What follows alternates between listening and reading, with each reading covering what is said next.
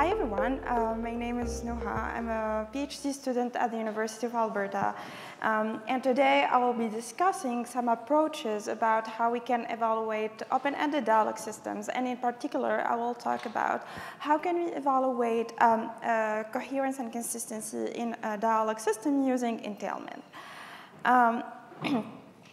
So over the past decades, dialogue systems have exploded in popularity and have become omnipresent in our daily life, assisting our daily routines and schedules. And dialogue system basically can be grouped into two classes. The first class is what we call goal-oriented dialogue system, and the second class is what we call open-ended dialogue system, also known as chit-chat dialogue system. I'm not going to spend too much time explaining the different challenges of both groups, as it was covered very recently by Bing. So for goal-oriented dialogue system, these models are designed for short conversations and to accomplish a specific task within a limited number of dialogue turns. For example, booking a flight or booking a table in a restaurant. Another characteristics about goal-oriented dialogue system is that the search space is pretty narrow, meaning that the number of possible correct answer is very limited, and this is expected as we are dealing with a very with a specific domain. On the other hand, for open-ended dialogue system, they are designed for extended conversations and to chit-chat with the humans in an open domain context that can be about any topic. As opposed to goal-oriented systems, the search space in open-ended dialogue system is very big, and this is due to the diversity of possible correct answers. There are a lot of challenges that we can face when building dialogue systems, and one of them is evaluation. Typically, for goal-oriented dialogue systems, evaluation is done via human-generated judgment like task completion test or user satisfaction score. However, the task of evaluating open-ended dialogue system is not well defined, as there is no explicit goal for chit-chat dialogue system. And you can see typically the main goal of open-ended dialogue system is to entertain the user and to engage in the conversation. So it's really unclear how to define a metric that can account comprehensively for the overall quality of the dialogue. So evaluation is super hard, and especially for open-ended dialogue system. There are a lot of work that have been implemented for this purpose. Examples include word overlap metrics such as BLEU, Meteor, and Rouge. However, these metrics have been shown to correlate poorly with a human judgment, resulting in significant bias and across different models and datasets. Other approaches that I can mention here is statistical approaches, for example, perplexity. However, perplexity captures solely how likely the responses are under a generation probability distribution and does not measure the quality, the overall quality of the dialogue, for example, the degree of diversity or engagingness. Also, we notice that in the research community, people often resort to human evaluation of the overall, to assess the overall quality of the dialogue. However, such approach can be very expensive, time-consuming, and not scalable. And also, we know that humans tend to evaluate a small number of dialogues, meaning that minor differences in evaluation setup can lead to dissimilar results. Other work have been proposed as well very recently, and I can classify these under what we call learned evaluation methods. So the ADAM model was proposed 3 years ago in ACL, and basically ADAM trains a recurrent neural network model in order to predict the scores for the overall quality of the responses. And ADAM, what it does, it really learns human scores based on it learns the human scores from human annotation, and it's very problematic because it's exploit the generated response, the ground truth response, and also the conversation history in order to generate this score. It's very problematic because the model tends to assign a very high scores to responses that tend to be semantically very close to the ground truth response, and assigns a very low score to responses that are very distant from the reference response, even though that response is very appropriate. The re-evaluating ADAM paper was introduced last year in AAAI, and present a deeper analysis of the ADA model and discuss different flaws of the approach. And also they show that the ADA model is very susceptible to adversarial attacks where it fails to provide appropriate scores for multiple responses. So ideally what we want in the research community, I think it's also in the production community, that we would like to have a well-designed automated metric that can provide an accurate evaluation of the system without any human intervention.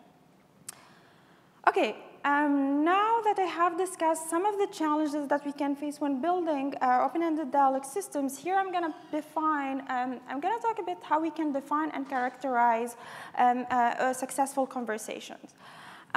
So social psychology literature describes how people achieve effective conversational communication in common social situations, and in particular, Paul Grice in 1975 proposed that conversational logic can be modeled as a set of maxims known as Grice maxims. And these maxims correspond to the maxim of quantity, the maxim of quality, the maxim of relevance, and the maxim of manner. So let's see more details about each of these maxims. So the first maxim, the maxim of quantity, means that you should be informative in the conversation and no more. So meaning that you don't have to say things that you believe to be false, and you don't have to talk about things that you lack adequate evidence for. And we noticed that in maxim of quantity, current neural dialogue systems tend to violate these maxims, and as the responses tend to be overly generic and short, and therefore they tend to be less informative than desired. For the second maxim is the maxim of quality, and this maxim means that you have to be truthful in the conversation, and you don't have to say things that are false and not supported by evidence. The third maxim is the maxim of relevance, and basically this maxim means that you have to be relevant. You have to say stuff that are relevant to the conversation history and to say things that are pertinent to what you have said before. For the fourth maxim is the maxim of manner, and basically this maxim means that you should be orderly in the conversation. You should be clear and brief. Here, clear means that you should provide, make your responses very specific. You have to avoid generic and short responses, and also you have to avoid ambiguity and obscurity of expression. So here to see dialogue quality from another angle, a very recent work from the Facebook research group, they tried to control the dialogue response generation based on some low quality, low attributes, and these attributes correspond to repetition, specificity, response relatedness, and question asking. So by repetitions, they try to avoid repetitive phrases within the utterance.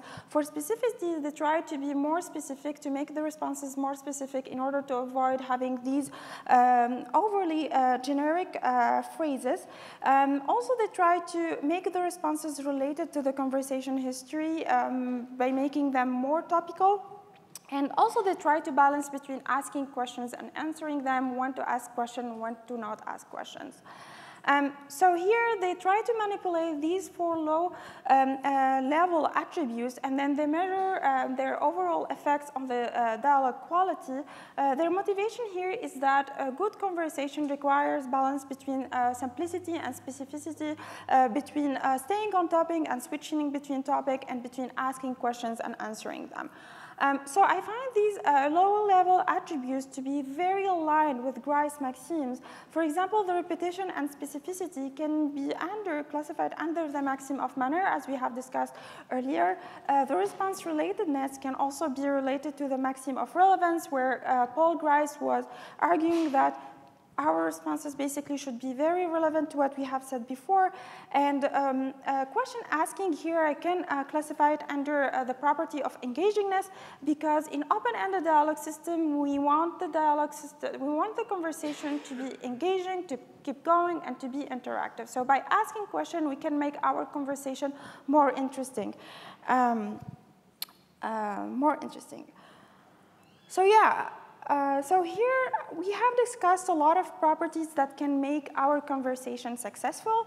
One of the challenges that is key for the successful conversation and that is understudied by the research community is consistency in dialogue. And what I mean here by consistency is that the responses must be self-consistent, meaning that they should not contradict one's previous utterances. They should be aligned with the conversation history, and also they should be tied to external knowledge or common sense. So we can see here that the property of consistency here align with the maxim of quality, as we need to be self-consistent in our conversation.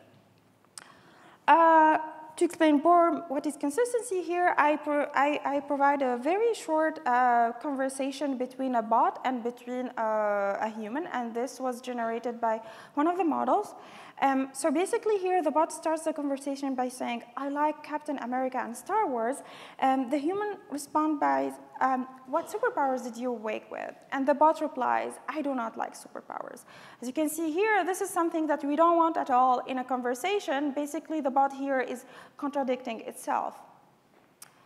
So what we did in a recent work that we published in NACL, we framed the problem of dialogue consistency as a natural language inference problem. In natural language inference problem, we focuses on recognizing whether a hypothesis is inferred from a premise. So in a dialogue context, we frame the conversation history. We consider the conversation history as our premise and the generated response as our hypothesis. So the goal here basically is to learn a function that, given the conversation history and given the generated response, we want to learn a function that will predict whether the generated response is entailing, contradicting, or being neutral with the conversation history.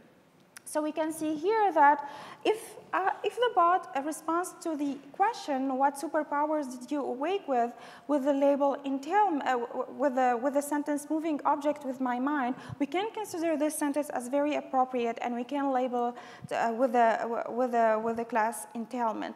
If the bot generated something like, I don't know, we consider this as a very generic response, as this does not align with the Grice Maxims, as in Grice Maxims, we should be very clear and specific in our response. And here, the bot was claiming at the beginning, I like Captain America. By answering, I don't know, we consider that as a neutral. If the bot generated something like, I do not like superpowers, we consider this as a contradiction, as the bot here clearly contradicts itself. Okay, so how do we address this problem? Basically, we had fine-tuned the pre-trained large BERT model on this consistency test. So on top of BERT, we had a classification model that tries to predict one of these three labels: contradiction, entailment, and neutral. And as an input, we have our dialogue history plus the generated response. So here, the model is expected to classify this conversation as contradiction. So for our consistency corpus, in order to train our BERT model, we actually built a synthesized inference corpus based on the persona chat conversational data. And basically, the persona chat is a crowdsourced data set where people converse with each other based on a set of randomly assigned personas. And basically, we consider that all the conversation within this data set are very appropriate, so we label them with the class entailment. In order to form some utterances that are generic, we had a set of manually collected generic responses like, I don't know, I'm not sure what you're talking about, and we formed these conversations. And in order to have some contradictory examples, we actually used some of the examples from the MNLI datasets. The MNLI dataset also, it's a crowdsourced dataset of over 400K that was annotated with textual entailment. And then we fine-tuned our BERT model on this dataset. So our dataset was 100% automatic. We didn't use any human annotators in order to provide us with the labels. However, there is a recent work as well by the Facebook research group where they provide a dialogue natural language inference dataset, and basically this dataset was annotated by humans using Amazon Mechanical Turks. Yeah, and they have a very similar work results to our work. For the experiments, in order to measure how the performance of our consistency model, we trained some neural dialogue system on the conversational dataset derived from Reddit. So we wanted to test the quality of some responses generated by some state-of-the-art systems like sequence-to-sequence, vanilla sec-to-sec, sec-to-sec plus attention, and some hierarchical sequence-to-sequence models.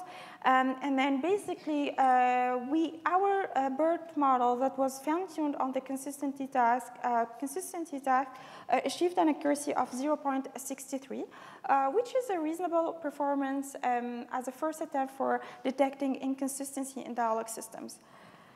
All right, I think I'm running out of time. So here, the takeaway messages is that evaluating dialogue system is very, very far from being solved, and researchers are still on the quest for a strong and a reliable metric that highly confirms with a human judgment. Consistency as well is a key in evaluating dialogue systems, and that we tried here. It's a first step we consider towards achieving this goal. And entailment techniques, according to some of the results that we have, lay the foundation of future works to evaluate better the consistency in dialogues. Yeah. Thank you very much.